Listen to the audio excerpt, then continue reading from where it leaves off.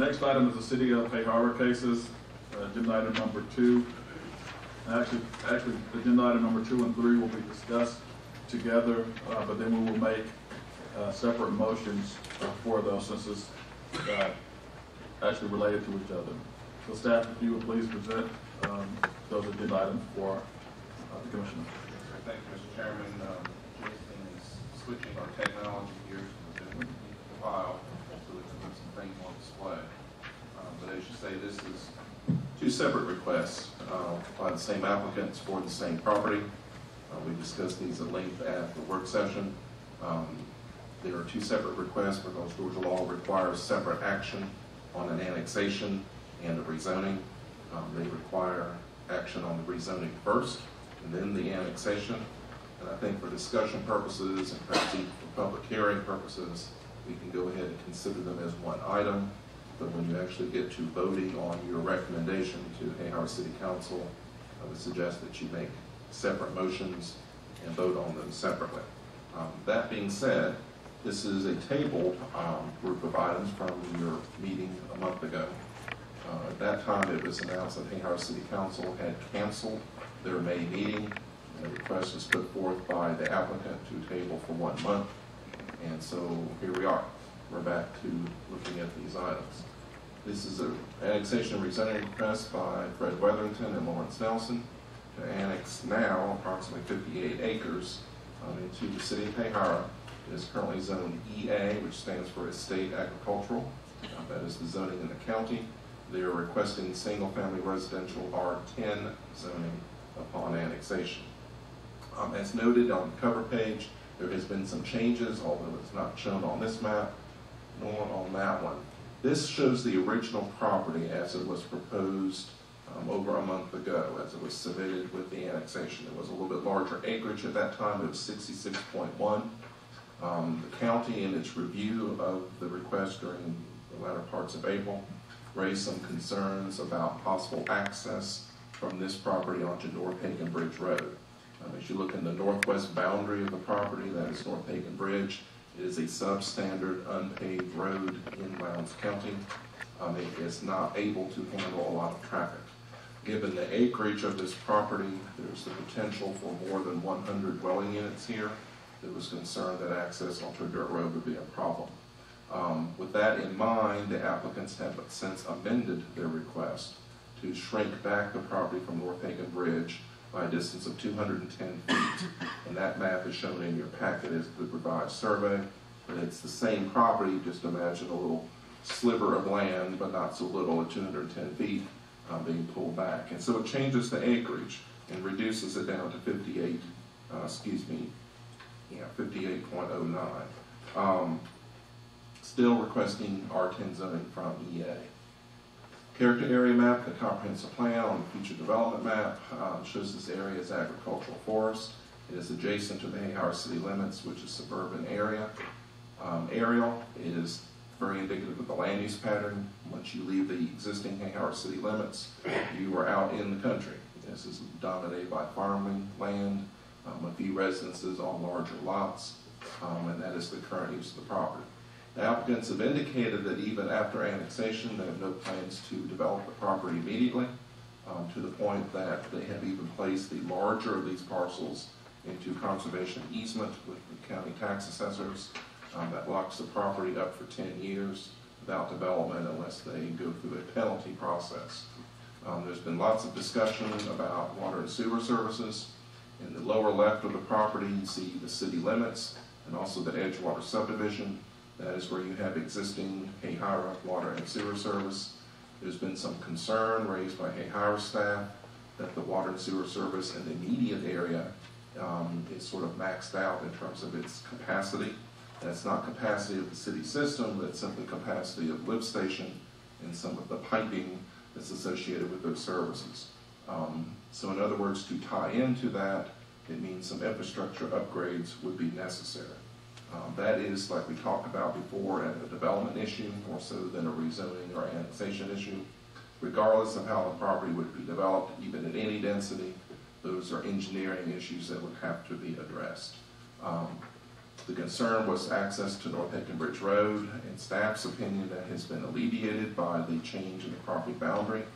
And by the way, like we talked about at the work session, that property boundary has been formalized in the form of a recorded subdivision plat that was recorded a week ago yesterday. So that is actually a revised parcel of land. Access by the other parcels and a small piece of the large property would come from Georgia Highway 122, where access is not a big issue. It's simply a permitting process with Georgia DOT. Subject property on the lower left is the wooded side, which is what you see from Georgia 122. And then the upper right is a picture of North Hagan Bridge Road down near the water, or the Edgewater subdivision. As you can see, it's a narrow dirt road that has no development on it to speak of. Adjacent properties show a mixture of agricultural land and some forest, and you see some of the scattered residences that are on the slightly smaller parcels. There is no proposed layout for the subdivision, which is the applicant said they are simply wanting to annex it in for future development and obtain city water and sewer services. So we have no proposed layout to show you. The concern from staff is that of the zoning. If you look at the zoning map, you see Edgewater zoned R15. The nearest R10 is 3,000 feet to the west, down along the rest of Hagan Bridge Road. And particularly since this is a speculative type rezoning request, staff is recommending R15 zoning instead of R10. So it would match Edgewater subdivision. And then if at a later date, the owners of the property wanted to request R10 zoning based on some layout to demonstrate what the R10 layout would look like, they can always request a rezoning at a later date. But right now, staff's recommendation is to find it consistent with our comprehensive plan. I recommend approval of both the annexation and the rezoning, and to rezone to R15 instead. In your packet, there are a number of things present. There's the standards for exercising zoning power, which pertain to the rezoning case. There is a letter of opposition from the landowner to the immediate south across Georgia 122. And then handed out to you, actually emailed to you this afternoon, was another 3 or 4 page letter of objection from another resident. I've given a hard copy to Carmela to put in the meeting records. There was not enough time to run copies for all of you. But that has been given you to an email. And that person actually may be in attendance tonight. But they are raising general concern about high-density residential development in this area and how it might impact infrastructure. Particularly, they're concerned about the school system, which staff is not sure we understand that, since the annexation would not change the school districts, both unincorporated and Hagan are served by Lowndes County Schools. Perhaps it's the numbers that we're concerned about. Beyond that, packets are self-explanatory. Remember, there's 2 separate ones, rezoning first, then annexation. And with that, I'll be glad to answer any questions you might have. All right, questions from the commissioners? Mr. Staff? Yeah, on the, I know, probably last 6 years. Excuse me, your microphone's not Can you get picking up. Can you get closer to that microphone? There you go. Hello? Not working. I'll try and speak a little louder. Can you hear me? I can hear you now. We got an audience out here Oh, okay. hanging on every word. All right. My question is on, like the past 4, 5, 6 years, I know for a fact in any of the developments that we've dealt with, that's been several issues have come up, is the paving of the road that's involved with the development. Is the applicant going to pave the road, this part of Hagan Bridge Road? Well, their property does not have access to North Hagan Bridge Road, so I don't see why they would want to pave it. They're not planning to use it, at least not without changing their property configuration and perhaps annexing some more property at a later date. But that's also a development concern. If the road remains in unincorporated Lowndes County, county has control over access to that road, whether it be driveways or new streets. Hagan would have say so over the layout of the subdivision itself. To access a road in another jurisdiction, you have to have consent from the other jurisdiction. What was the reason for wanting to ride it? Was that not for, getting out on that? I'm on the wrong road. Going up on North Hagan Road? Yeah. Where they, well, the setback, one setback, I thought that was for the purpose of paving. Is that right? No, they are amending, they're shrinking the property so it no longer touches North Hagan Bridge Road. So any streets or lots within the proposed development at some point in the future would not touch North Hagan Bridge Road, and therefore no driveways, no roads would be out onto that road without coming through other unincorporated area. So the entrance and access to the property would be on 2122. Right, but the subject property touches 122, not Hagan Bridge. And part of it too, and we talked about this at length at the work session, there's a review process when you go through annexation. You have to notify Lowndes County of it, and then they've got time to review it and raise concerns. They have actually formally objected to the annexation based primarily on access to Hagan Bridge Road, and that is in response to the original package that we sent them in early April, which is this property that you see on the screen. Since that time, the property has been amended to shrink some of the acreage. Staff's view, at least my staff's view, is that it's sufficient to alleviate most, if not all, of those concerns. The county thinks there's still some issues. They are in the process of trying to negotiate an agreement between the county and applicants over use of the property in terms of development standards. That is an ongoing process. It was on the county commission agenda this evening. My understanding, and Jason can clarify this, but they have not reached agreement on the agreement in terms of the language. So the county commission has tabled that item as far as consideration of the agreement. It is my opinion that such an agreement is completely parallel and outside the annexation rezoning case. There are no issues there that affect the rezoning of the property and generally how to annex or not. So I think from the planning commission standpoint, we can proceed, and this negotiation that's ongoing between the county and the applicant can continue in its own separate course. But yeah, there is a lot of discussion, even still, going on about access to this property. All right, are there any other questions for the commission, or for the staff? Yes. Mr. Long? They're not planning on developing this property in the near future. That's what they told us. Okay.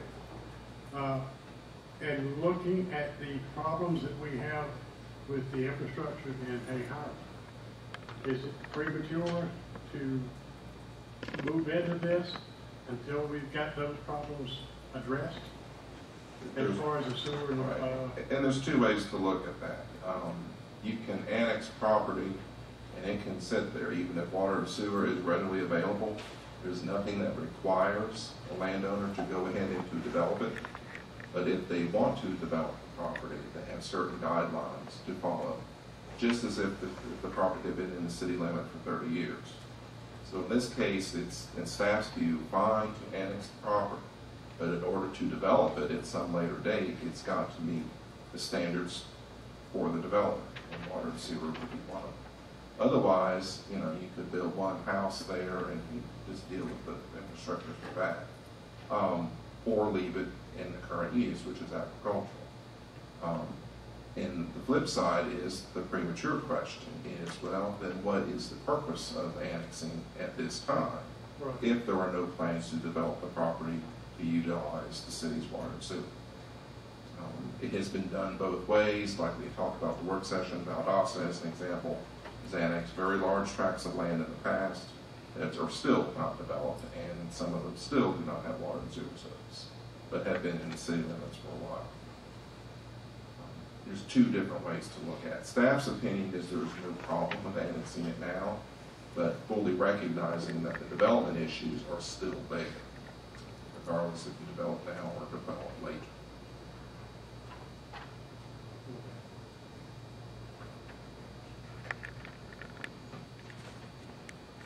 Any other questions of staff?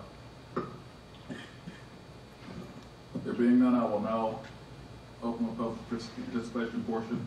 Is there anyone who would like to speak in favor of this application?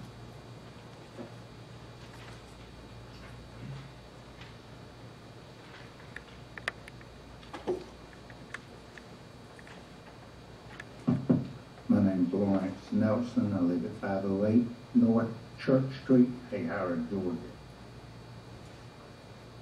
This piece of property is just outside the city limits, I think by about 150 feet in one section. Hagan Bridge Road is not even anything to discuss. It's out of the question. We have no avenues of accessing that road for anything that would be zoned without the county's permission, and that's all covered under the ULDC. So the agreement with the county and the landowner and the petitioner is something that's already handled through the ULDC. So from our perspective, with the argument that's going on or the negotiation, we don't feel that it's right that we have to concede to more constraints that are already placed upon as far as that property coming back and forth with easement to Hagan Bridge Road. We've accommodated them by taking and moving that boundary line back. That was an issue that the county engineering had, that they were going to leave a strip of land exposed that the city of Hagan would have to take care of. Okay? We moved it back so that it wouldn't encroach upon that to solve that problem. So Hagan Bridge, we can just forget the dirt road on Hagan Bridge. We have no problem with that. We don't have any ways of accessing that unimproved dirt road for subdivision. That would never go through the county, so they would stop that. This property is far from being rural. It abuts the subdivision to the south and east. 3,000 feet. That sounds like a long way, but it's not. R10 and R15 are very compatible with each other. Doesn't mean that you have to build a bigger house or a smaller house. Neither one of those two zonings reflect what size house you build. It gives the latitude to the landowner, though, to make his lot bigger or smaller, a minimum being 10,000 square feet or up to a half acre. Subdivision I'm building in now has 3 lots in it that's a half acre. One is over a half acre, and it's R10. Just makes it more easier for the landowner when it comes to time, when the time gets there to develop that property, that he has the latitude to move, to circumvent his property easier than being locked into R15. Some of the stuff Matt brought up that he was referring to on his reason he wants to stay with R15 is the water and sewer infrastructure. Well, that water and sewer infrastructure has to be fixed whether we put a subdivision in or don't. I'm the one that took the files down and had it put into a conservation easement. So I know it's been taken in. Mr. Fred, he's gone. He has no plans for this in the future. But at one time, one day he will. 20 years from now he might. And I think that he has the right to get the highest and best use of his land when he does. Hagan has a tax base problem right now, so we're not generating enough money to fix the sewers. These sewers are undersized, and they have I&I problems. And we have problems now without any kind of development going on. They're existing right now as we speak. So it's nothing that has anything to do with the development, part of developing this property. Those items need to be addressed now, which they are addressing those. We have about 35, 40 people in Hagan that work on our project. From the cabinet shop, insulation, garage door people, painters. I mean, they all live in Hagan. And that's where these properties need to be. developed is where they work, it's where they live. And I don't see an issue with granting R10, especially with the time frame we're talking in building this out. In 10 years, we might not even have a R10 or R15. I see it all being planned development at that time. We've got to stop squandering our land. We've got to stop wasting it. We have to get more precise of what we're doing instead of just putting big lots on everything. You'll look at the map. That's far from being rural. The water and sewer is less than 150 feet from it. On the front, on 122, that's where we'd be accessing that property from. There's no other way to access it unless we would bring that other one in under another zoning. And we have no plans to do that. Mr. Wetherington has no plans to do that. This is all based on a 10-year easement and then backing that up with another 10. Fred will be farming for 20 more years. I believe him. He's an honest man, and that's what he's told me, and that's what I stand on. There's no infrastructure. It's not going. A couple of things I do want to point out though. He said some of the things in Matt's packet that I had a chance to read addressed. Is it going to impose an impact problem? Not right now. Maybe on an 8 or 10 year build out, it might. But as everything else is going to grow with it, and we need those tax bases. The millage rate for Hayhire, so we can have the money to improve. The county needs it. So as far as I'm concerned, I think it would be a shame if we didn't give this man the highest and best use of his land, especially with it being set aside so many years. Now I know Mr. Rector might differ with that. He builds in R10 subdivisions right now against him. I know Mr. Hall, he probably told me that he didn't want them on small houses. Well, that's sending a message saying, we don't want your sons, we don't want your daughters, we don't want your people that are coming up in the house, we don't want you to stay there. We want you to move on. It's all got to be big houses. I heard Mr. Hall's speech on broadband. How do you think we're going to pay for that broadband? Cut from the tax base. Can't everybody be on a half-acre or a 2-acre lot or a 5-acre lot? We need these tax bases for the future. Planting the seed today to harvest the timber later. We don't have that with dying in Hagan. We're already closed off to the west, practically closed off to the north. Nothing's bringing in on the south. Only thing we got is towards Moody Air Force Station. There's only 2 tracks out there. Thank you. Any questions for me? Any questions for the speaker from the commissioners? All right, thank you. Is there anyone else in the audience that would like to speak in favor of this request? All right, is there anyone in the audience that would like to speak in opposition to this request?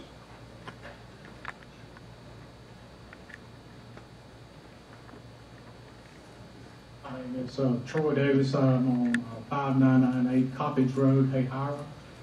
I'm the gentleman that actually sent concerning the school systems because that is what my career has actually been in the last 30 years. I'm retired. I will answer that question if that's okay. The impact on the school district is that if you build, and I've heard anywhere from 400 to 600 and whatever in between houses on 58 acres, that it shifts the population in the school district unless all of those are brand new residents. And so when you do that, you have a redistricting issue. So at that point, whatever that point is, somebody's children who have moved to Hayhire with the idea that their children will be going to Hayhire Elementary or Hayhire Middle School will not go to Hayhire Elementary or Hayhire Middle School. Where this property is located, my question is whose children are moving? That's my question. But that kind of explains where I am there. But I do want to talk about this sheet, which is the city of Hayhire's standards governing exercise of zoning power. This property does not meet C, E, F, or G. Mr. Nelson spoke to 20 years Mr. Wetherington, who is my neighbor, across the street neighbor on Cottage Road, is going to farm for 20 years. We mentioned that subcontractors need work. Well, they don't need work 20 years from now. They need, existing subcontractors need work today.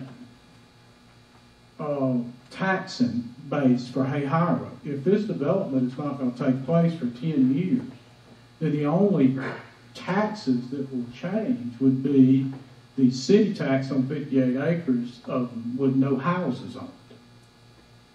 So if the city of Hayhira was looking to increase their tax base, they need to annex property that has houses.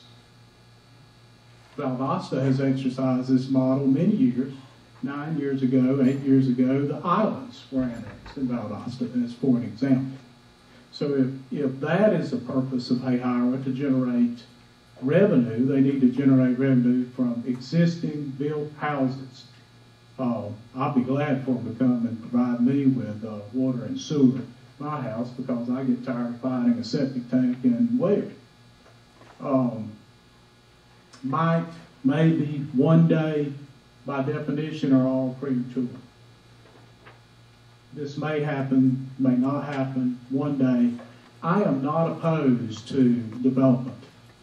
I am not opposed to developing our community. I am opposed to changing the scope of our community to the point that we are living on might, maybe, one day, 10 years, 20 years. Our children do not need us obligating them for 20 years down the road now. Let them make the decision. I dare to say that not any of you or myself will be on this board in 20 years. There are soybeans planted right there right now. I don't know what's in those other blue areas, but are they agriculture? Does EA mean agriculture? I'm a real novice here, not the smartest one in the room. So is that agriculture down here that we're not talking about with EA on it? Mine's EA. So if I build a hog facility or decided to go talk to the gentleman that owns EA or the young lady, and I want to put chicken houses, can I do it? Premature. It's premature. Even to R15 or whatever we're talking about, I don't understand that. But I mean, why? Why go from EA to R whatever? Just wait until we're ready and we have a business plan. We know how we're going to finance it and how we're going to help the city pay for the sewer and water infrastructure. i.e. Stone Creek. Who provides water for Stone Creek?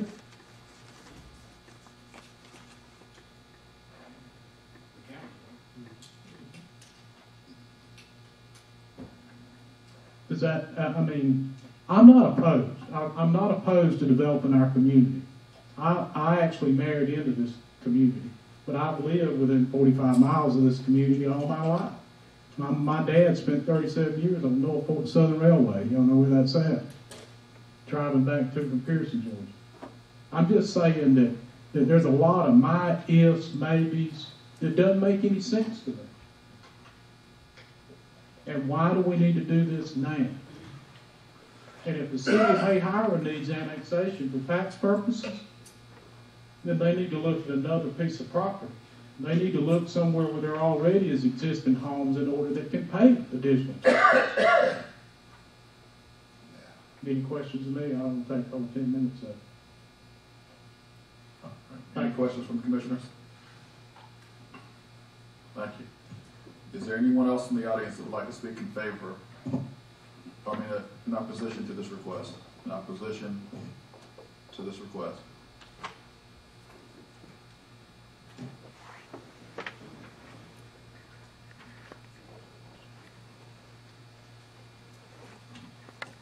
I'm Don Adams. I live at 611 Hodges Street in Hayhira, about a quarter of a mile from this proposed annexation. I'm opposed to it because of several reasons. One, it if it were to be developed, the city of Hayhire is in no position to handle it sewer-wise.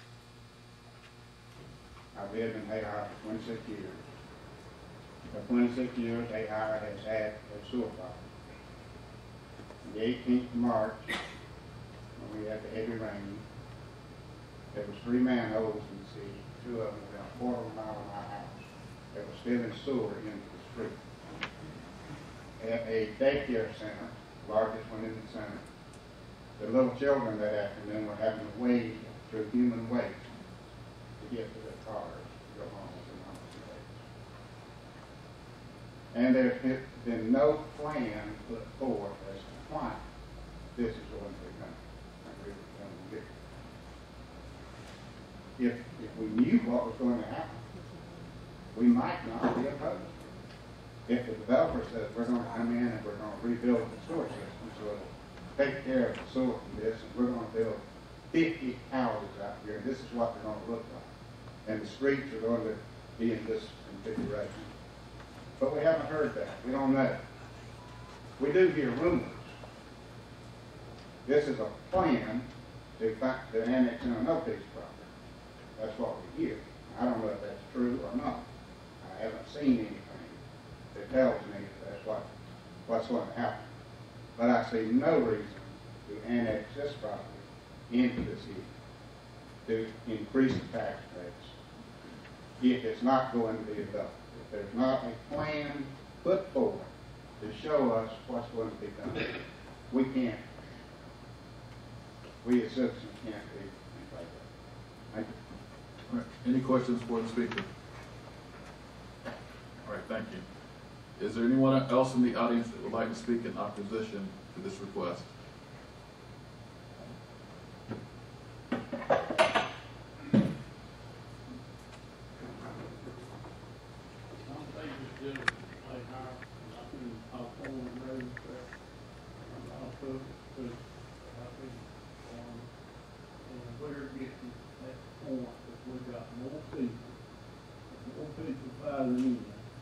And we're getting less and less people growing food.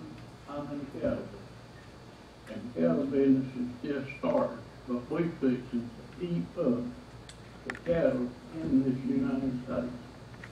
We got China that's wanting us to send them beef and them send us chicken. And I don't want nothing to China. And I'm not being ugly back.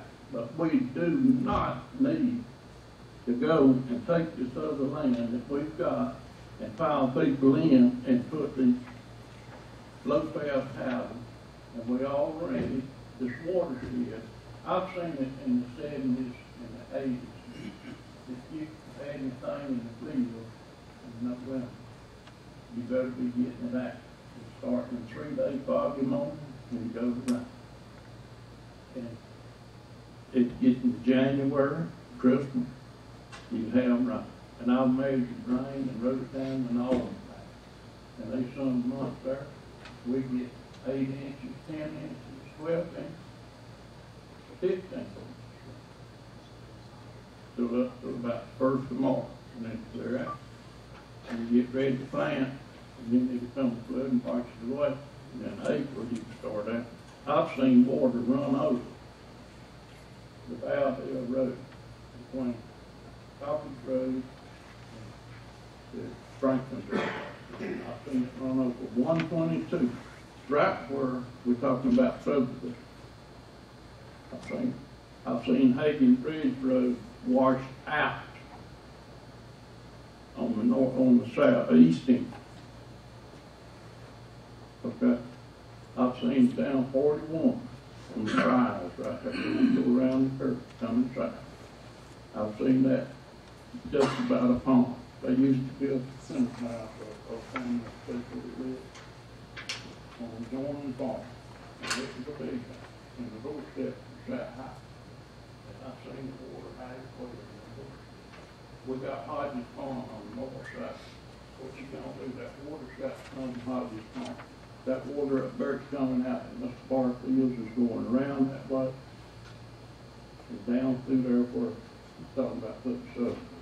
on that back part over there where you're talking about putting subdivision, they get the canal out another one, the drainage, they run together, that one coming north out of the zip pond up there towards Foot County, coming across there.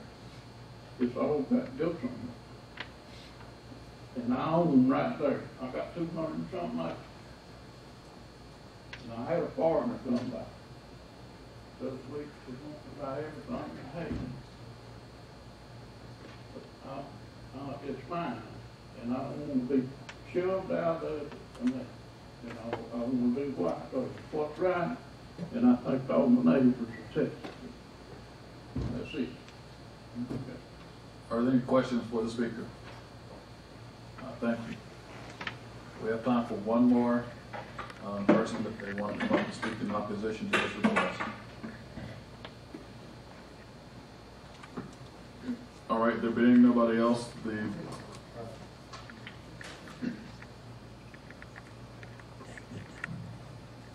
My name is Barbara Stratton. I live at 6233 Justin V. Kane Street in Nahara. And I just am a little bit confused because I don't see the owner of the property here at this meeting. He wasn't here last time. And I don't see any city council members or the mayor for the city of Nahara. So I'm a little bit confused. That's unusual. Sorry, didn't mean okay. Deep and quiet. But nobody's speaking for it, and maybe it's not unusual for an individual to be asking for annexation instead of the city. But I'm just confused. are there any questions for the speaker? Sorry. All right, there being none, thank you. Discussion is now open amongst the commissioners. I think this is, again, like I said, well, this is premature. If we were looking to develop this property,